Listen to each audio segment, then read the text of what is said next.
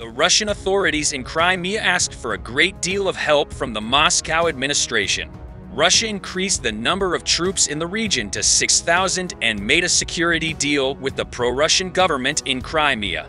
Russian troops began patrolling the streets of Crimea. The Russian parliament then authorized Putin to use the military. 150,000 Russian forces waiting on the Ukrainian border took up a combat position. Both sides are making preparations for the Great Crimean War. The Ukrainian side is currently conducting major operations to cross the southern parts of the Dnieper River. Special units of the Ukrainian army carry out a landing operation in the river region at night. The Russian army managed to get one step closer to Crimea as a result of the sudden raid of the Ukrainian army the other day. The approach of the Ukrainian army to Crimea made the Russian side quite alarmed. While the Ukrainian army was advancing cautiously, Moscow hastily sent troops to the region. The Russian side also announced that there would be a heavy price in case of military intervention in Crimea. Despite this statement, the Ukrainian army continues its massive attacks to regain the lost lands. 6,000 Russian soldiers and many armored vehicles arrived in Crimea. The port area of Sevastopol, which is now in the Crimea region, has become the most important base of the Russian Navy. There are also many Russian military bases in the region. Russia has turned this region, which it has controlled for a long time, into a fortress. Ukrainian special forces examined important areas in Crimea. After the tension in the region increased, the priority of the 150,000 Russian soldiers who participated in the Ukraine war is to protect Crimea. Experts say that Russia will protect Crimea at all costs. President Zelensky had announced months ago that Crimea would be the next target after the city of Kherson was completely taken over. Indeed, Ukraine's next target is officially known after Ukrainian units liberated Kherson. Despite the Kremlin's crushing defeats, it continues to protect Crimea. Currently, 9 HIMARS systems have arrived in the Kherson region. Experts also explain that the control of Crimea will pass back to Ukraine thanks to HIMARS systems. In fact, military analysts announced that Russian troops would withdraw from Crimea by the spring of next year. Because experts state that the Russian army has many problems in the region in terms of logistics supply. The Russian commander, who led the Ukrainian war, announced that the Russian army had withdrawn from Kherson due to insufficient supply. After this statement, the Ukrainian army started a rapid advance on the eastern and southern fronts. It appeared in the plan of the Ukrainian army with the arrival of the winter season. In a statement through a spokesperson, the Ukrainian army stated that a new front could be opened due to the control of the city of Kherson. A spokesperson for the Ukrainian army announced that the next move is also planned. According to military experts, Ukrainian forces can now attack deep into Russian-controlled areas. It has also been officially announced by the authorities that the Ukrainian army will launch a major offensive on the Eastern Front and in the Crimea region. While Russian troops are preparing trenches near the Crimean border, fierce clashes are expected on the front between the Donetsk and Luhansk regions in the east. According to the British Ministry of Defense, it is stated that the Russians have established new defense lines 60 kilometers behind the existing front lines in some regions. In fact, this indicates that the Russian army has already begun to take care to stop the advance of the Ukrainian troops.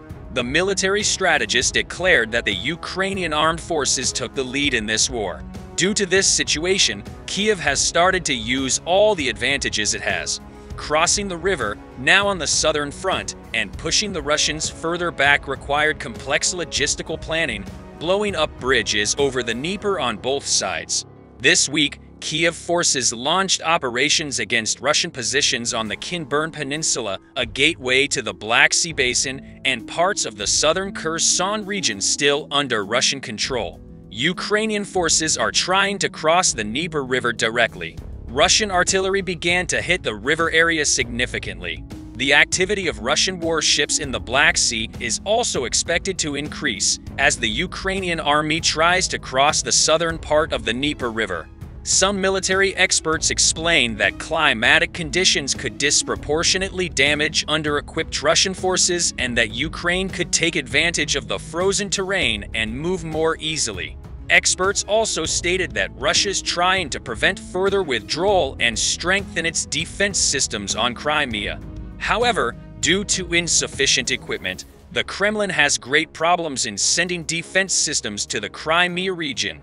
Intelligence units also state that Russia will use the winter to plan 2023 attacks, stockpile ammunition, and plan attacks targeting critical infrastructure, including energy and water plants. It was thus certain that the Russian soldiers would spend the approaching winter defending the areas they controlled. Ukrainian authorities also started to work for the fastest settlement of the heat, electricity, and water cuts due to the Russian bombardment. On the other hand, in the skies of Donbass, the Russian unmanned aerial vehicles and the drone controlled by the Ukrainian troops coincidentally came face to face. The probability of such an encounter among small drones is very low, but there has been a great deal of aerial combat between drone operators. According to the information released by local sources, the moment of meeting of two unmanned aerial vehicles in the sky over Donbass appeared. Due to the characteristics of drones, it was used over the area to correct reconnaissance and artillery strikes. Experts point out that the Russian drone operator carefully aimed at the drone and attacked the Ukrainian drone. However, the Ukrainian drone is not damaged due to the size and weight difference. The Russian UAV falls to the ground as it hits the other drone very violently. The Ukrainian drone continues to perform its duty without any damage as a result of this attack. The Russian UAV crashed to the ground as a result of the attack. Experts also state that Russian UAV operators are attempting such ridiculous attacks because of insufficient training. The Russian UAV operator deliberately attacks at the expense of breaking the propeller of the device. Russian operators had made such a mistake before. The Ukrainian side won both of the drone battles that took place in the front zone. The 92nd Brigade of the Ukrainian Armed Forces launched a massive offensive against the positions of the Russian troops in the Kuzmovka region. Located in the immediate vicinity of the important P07 highway for the Eastern Front, Kuzmovka is a very important point for logistics supply. Ukrainian troops in the Kharkiv region are aiming to take control of the highways on the Eastern Front and leave the Russian soldiers without supply. The 92nd Ukrainian Battalion is currently fighting fiercely in the region. Since the Russian side could not stop the Ukrainian attacks, it continues to hit the infrastructures it has determined in the region. Russia's missile attacks on Ukraine continue. The Ukrainian Air Force intercepted 50 of the more than 70 missiles fired by Russia on Ukrainian soil.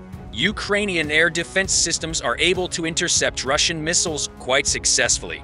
Airstrikes, Moscow's last hope, are officially stopped by Ukrainian defense systems. All trumps in the Kremlin's hands are officially exhausted.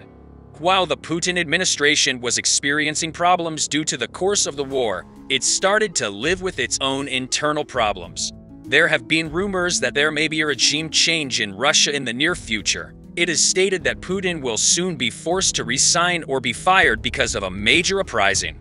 The failure of the Russian army in the Ukraine war puts Putin in the corner. We'll see what happens in the coming days.